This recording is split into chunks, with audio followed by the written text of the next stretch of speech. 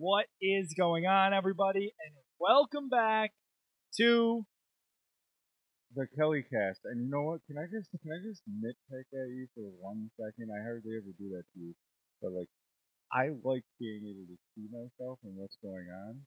And every time you switch, it bugs the shit out of me getting into a split screen. we use my phone to record.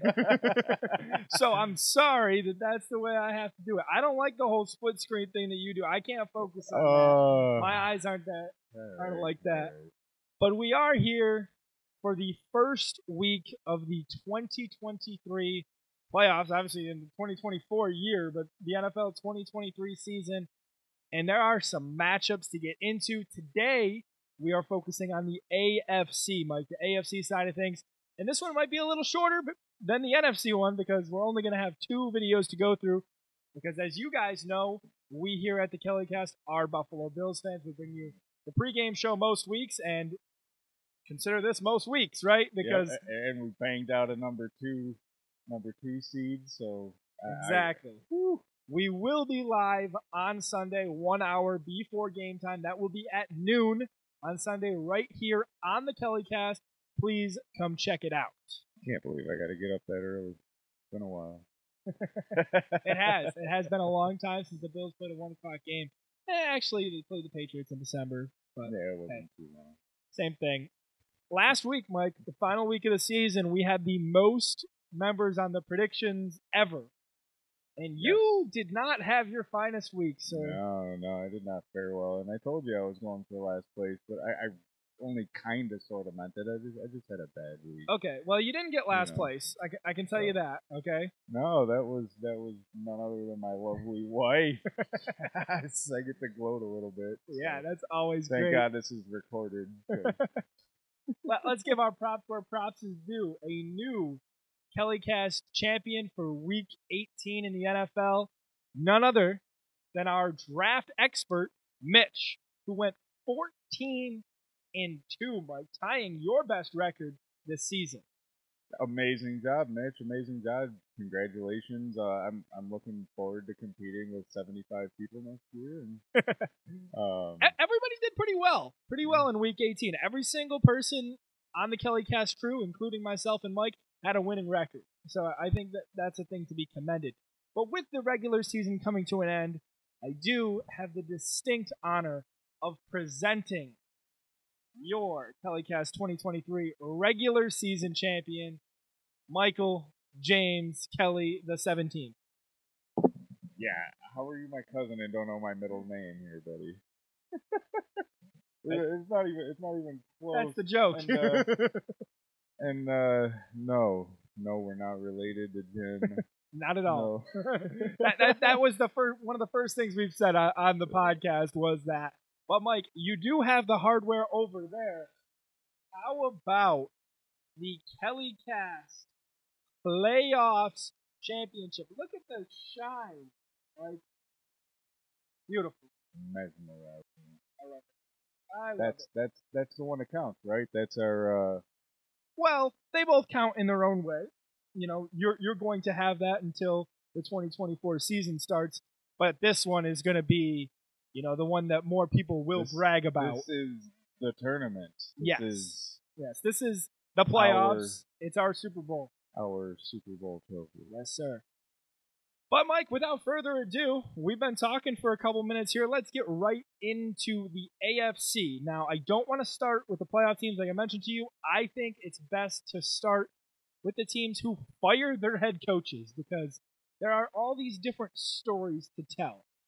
Let's kick things off. A third of the league has a coaching vacancy before the playoffs start. That's what's kind of... Okay, that's coach. Like, that's not head coaches, though. That's just a coaching vacancy, gotcha. period. Yeah, that might be a record. But we're going to start things off with one of the most disappointing teams of the 2023 season, none other than the Los Angeles Chargers. Now, Mike, if you had to give me a rating based on 1 to 10, how enticing you think the job is in LA, where do you think you'd fall? I think they've got some decent talent. I think with a little bit of patchwork, they can end up in the same spot as as Houston. Okay. So, I mean, Now, do you tend to think an offensive-minded head coach is going to work better, or a defensive-minded head coach? Because the Chargers are so good on offense. Like, their team is good on offense, but the defense is where they really struggled this year.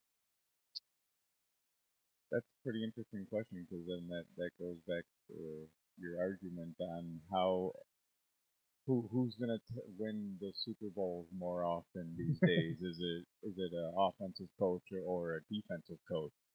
Let's go to a surprising one, Mike. The Tennessee Titans and Mike Vrabel, a former head coach of the year winner, a guy who brought his team to the playoffs twice, a player-friendly coach that like the Tennessee Titans players are just feeling probably distraught right now, knowing that he's not going to be there anymore. What were your first thoughts when you heard that Vrabel was gone? I think that it was just as shocked as the rest of the world. I mean, I think this is probably the most shocking, because I think you give this a guy of that caliber at least another year with a team like this.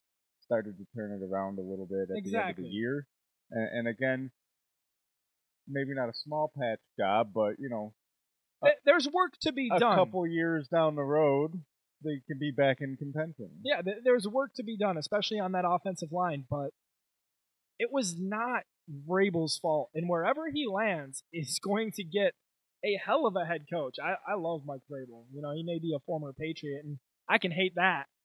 But let's move on to the Patriots, Mike. I think he might look good. I was gonna say Washington. Good in Washington. Okay.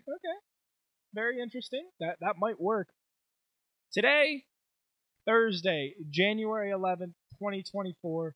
It's going to be a day we celebrate for a long time as Buffalo Bills fans. He is gone. Bill Belichick and the New England Patriots amicably agreed to part ways today. And it seems as though from his press conference, Mike, he's not done coaching in the NFL. Yeah, he definitely wants to get back. But you say that we want to celebrate as Bills fans, but I want to bring up, is it really something that we needed to celebrate? Because he hasn't done well without Brady. So I feel like it shows that he needs somebody of that caliber at the helm to be able to help him call plays. Okay. I saved an argument for you from this when we talked about this earlier. You mentioned he's done nothing with Brady, and I understand where it comes from. Mm-hmm. Mac Jones, as a rookie, came in. Now, I'm not giving credit to Mac Jones. I'm putting the credit here to Bill Belichick. They made the playoffs with a team that was expected to be one of the worst in the league. He still competed. Now, they didn't win the Super Bowl. I'm not going to go that far. But first round exit, still. Yeah, gave up almost the perfect game to the Buffalo Bills, right? We can talk about the Patriots all day. Let's move on to the Vegas Raiders, who obviously had interim coach Antonio Pierce, and they are in the market for a new head coach. Now, they've made this mistake before, Mike. I think it was Rich It started with a B. I forget his name all the time. Biashia, who was like a special teams coordinator, became the head coach, was really good for the interim role, but the team didn't make the playoffs. They ended up going with Gruden that year. And I think the Raiders learned their lesson, and instead of going out and being like, oh, let's poach an offensive coordinator or defensive coordinator from a team, I think it should go to Antonio Pierce. I don't disagree with you. I don't think I have much of an argument. I think he started to turn the team around again at the end of the year a little bit. I mean, in a token, a little bit of a Vrabel guy, like a player-first head coach. Yep. He's not about the scheme. He's not about, he's about the passion, the game, really. We're talking Browns and Texans, Mike, 11-6, 10-7. The surprise of the year has to be the Houston Texans. Yeah, I counted them out way too early, and I bit the hell out of my tongue, didn't I? From the number 2 overall pick, and then can we talk about the move, Mike? They had 2 and I think 7. They moved 7 to go up to 3. Lost their first round pick for this season. Can we talk about how big brain of a move that is? And Carolina had a chance to get him, didn't they?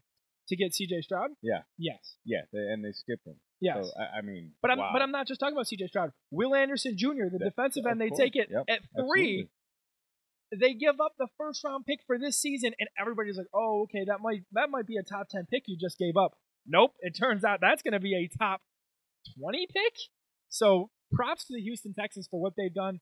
D'Amico Ryans, amazing coach. Highway robbery. I mean, C.J. Stroud, possibly one of the best rookie seasons we've ever seen. They look good, but are they going to look good against the Cleveland Browns? That becomes a question, Mike. The Cleveland Browns, who went through 3 quarterbacks, 10 season-ending injuries, almost won their division. If it wasn't for the Baltimore Ravens being on that run, it kind of reminds me of that Flacco run where, the Ravens were kind of just unbeatable, but that was in the playoffs. The Ravens have been a superpower this year. If the Browns didn't have to deal with that, they would have had the division for sure. Mm-hmm. So I think this is a very, very tough game, and I'm very excited to watch it on Saturday. This is our first game at 4:30 p.m. Mike, give me your first thoughts on this game. Flacco's been flacking crazy out of his mind, man. He's been unexpected for, how old is he, 40 now? Gun 41? Slinger. Can we just say? Looking like he's a rookie. And I'll point to one of the things I heard about him the other day from social media. It was like, it said, do you know why Flacco is so much better than Deshaun Watson? And I was interested, so I clicked on the video and I wanted to see what they said. And they mentioned it's like, Flacco goes in with no expectations. It's the same thing I told you about like guys who get benched and then are put back in the starting roles. They're playing carefree. And that's when you play your best, is when you're not concerned, you're not worried. And Flacco's just hucking that ball deep. Yeah, he's throwing interceptions, 3 interceptions a game. Who cares? He's throwing for 300 yards and 3 touchdowns, and his team's winning. Got nothing, like I said, got nothing to lose. He wanted to play. He's playing for fun at this point. At 90 years old, you're just playing for fun. I mean, it's like my coworker who doesn't want to retire. So, but it's time to go sometimes. And I honestly don't. It's gonna be a tough one. It might be time for them to go in the first round with the rookies, but I can see this one going either way. It can go so many different ways. But I've had all week to think about this. I've been contemplating: is it Stroud? Is it Flacco? Which team is better? And I am going to take the Joe Flacco-led Cleveland Browns. The decision has been made. The decision has been made. And one of the reasons I do it, Mike, Flacco undefeated in the wild card round in his career, 5-0. So I think when it comes down to the first round of the playoffs, right, the wild card round, experience is a big thing for me. And Flacco has it. And maybe the Browns don't. Not all of them. But some of them obviously played there a couple years ago when they made it with Manziel. Yep. But I think I also think it wasn't Manziel, it was Baker. I'm blanking on that. But I think this is very tough, and I can see you obviously going with the Texans here. Yeah, I figured you thought that I was going to go with the Texans just because I picked their jersey, but I really was contemplating the Browns very much, and you told me that stat off camera, and it's been in the back of my head since you said it, and I've been that guy all year that says all things have a first.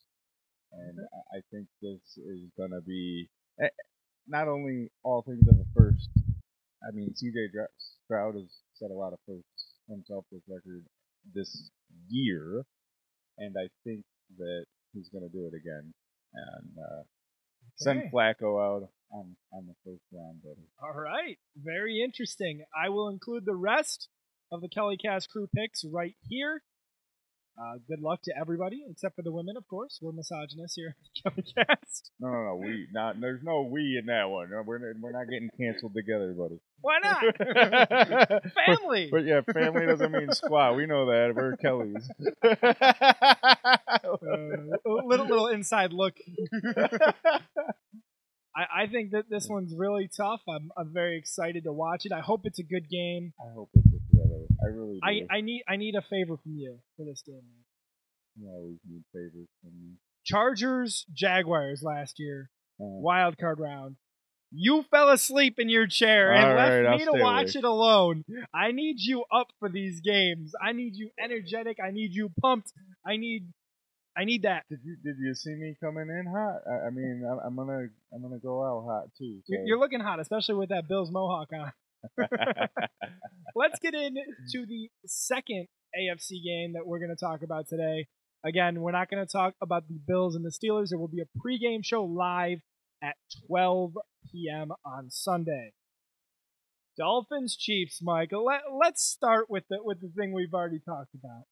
This could be one of the coldest games in NFL history, slated to be around 0 degrees at kickoff with a up to 10 to 20 degree wind chill. And the Miami Dolphins fans are already complaining, Mike. They're already complaining. Protect the players! Protect the fans! Protect us! This is unfair! We should play at a neutral site! That's right. We can only make sure players are dehydrated. I mean, come on, guys. You play where you play.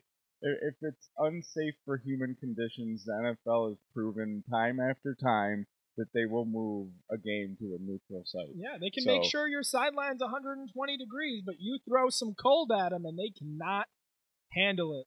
Did you see the clip of Josh and Tua going a little viral after the game? No. So that they met up. They didn't meet up right at midfield, but they met up on the field after the game. And Josh told Tua, "We'll be seeing you in a couple weeks, huh?" All right. So he thinks he's gonna win. That's what he said. That's pretty interesting. So it's very interesting. I mean, to Josh's point, the Dolphins have done very well against teams who haven't. So, no. Well, let's talk about a stat here. The Kansas City Chiefs record is what? 11-6, and the Miami Dolphins are also 11-6. Okay, and the Miami Dolphins beat one team with a record above 500 during the 2023 season. That's insane. That's my point. They've been playing terrible, and I know that was definitely a pun earlier. I mean, they've been awful against them, and they're on the road. I don't think terrible is the word, Mike, because it's not like they're getting blown out. Are you sure about that? But they're gonna be also. I think we have to take into consideration, aren't they also still short Tyreek? No, Tyreek's going to play. Tyreek played against us. I believe you're thinking of Waddle. And I'm not sure if Waddle's going to go. Waddle and Mostert were basically a game-time decision against Buffalo last week. So in my head, that means they're going to go. But I can't confirm nor deny anybody playing. The Kansas City Chiefs have had a terrible 2023. You know, you start off with the Taylor Swift drama with Travis Kelce. It all looks good for about the first month of the season. And then Travis Kelce's production goes from number 1 tight end in the NFL to he's in the Pro Bowl? Really? With those stats? No, Travis Kelce does not deserve to be in the Pro Bowl. I get it. Sometimes it's a big name contest, and he's the biggest name now because he's dating Taylor Swift or whatever, but that should not be the case. Mahomes has had a tough year, his worst year in the NFL by far. There's no receiving help. Yes, they have Pacheco. The defense, it's pretty good, but what Kansas City needs is Patrick Mahomes to put his team on his back. And is that the Patrick Mahomes that we have this year? Like, is he built for playoff moments this year? I don't know. You know, I bring back your point that you spoke to my father about. And so, has Patrick Mahomes ever made a receiver or other players around him better? Yeah. And you've said this year proves it. Yeah, so at least for now. That he hasn't done that on the quarterback. Mm-hmm. But I think he can. I think he does have that capability. I think it's an off year for him. Okay. For sure. Yeah, I'd agree with that. But this is tough.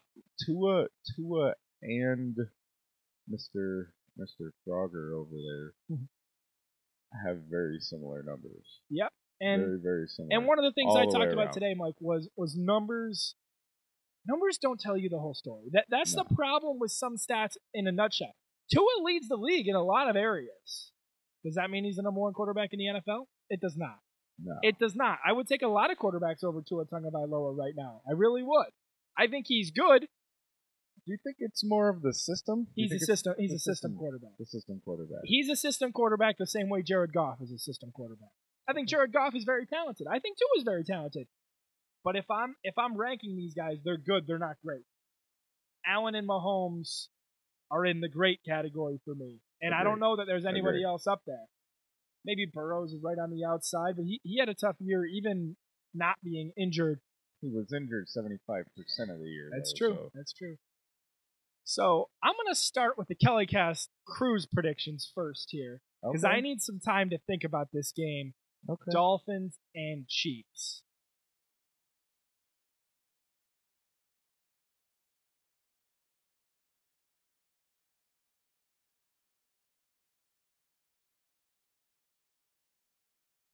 Mike, how do you feel in this matchup? Are you leaning one way? Is it similar to the Browns-Texans feeling? Where are you at? Where's your head at? Man, the playoff, it's down to the nitty-gritty, right? This is for us as predictors to prove how good we actually really are, because it's down to the nitty-gritty, right? So, man, only so many games you can get wrong. This one is so difficult to me, but I'm gonna go crazy. It's not that I'm leaning any one way, so I'm just gonna spitball here, and I'm gonna go all kinds of crazy. Probably worse than when I went through that table over there, and say that this is the first time Mr. Mahomes has a first round exit at home, and KC, and the Dolphins finally win one in the cold. All right. Well, you solidified my pick with that, because I know you're going to go to Chiefs. I've been thinking about Miami all day and about what I wanted to do in this matchup, and it comes down to the weather, Mike. It comes down to the fact that I think the Dolphins are the better team. I think the Dolphins have a better run game. I don't know about defense. I think the Chiefs are better in that department. Yeah. But I think the Dolphins are better on offense, and the game is obviously about scoring points. I'm going to have to go Kansas City. I think Miami is inexperienced when it comes to the playoffs, and I talked about experience in the last one. That's why I might be wrong in one of these games. Man, you got me thinking, buddy. You're making me want to change my mind, especially with that defense comment. I mean, there's like 8 ranks in between the two defenses, and now you're giving me flashbacks of last week when the Bills were all over to us. Remember, these ranks here that you see are just in terms of yardage. This number, I get it. It's nothing else. It doesn't give you, defensive pressures, sacks, anything like that. Those are just the amount of yards allowed. So I'm sticking with my pick, by the way. It's kind of in a blender. That's good. I don't let one of the people on the KellyCast crew change their picks for that reason. She's like, oh no, everybody else picked something else. Now I need to as well. It wouldn't be the reason just because you took it. I know. All right, guys. With that, we're going to close this video out. We want to thank you guys for watching. Please stay tuned for more on the KellyCast. Follow us on all social media channels at the KellyCast. That's Facebook, YouTube, TikTok, and Twitter. We'll be seeing you with our NFC playoff predictions in the next one. As always, go Bills.